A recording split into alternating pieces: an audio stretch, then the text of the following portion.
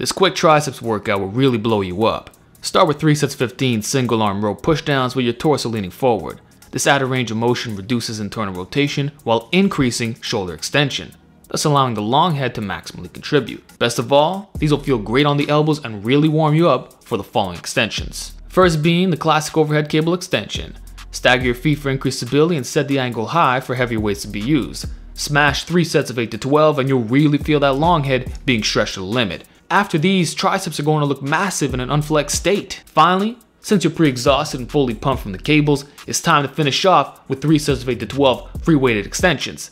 Execute from a decline with your head elevated for an optimal weighted stretch.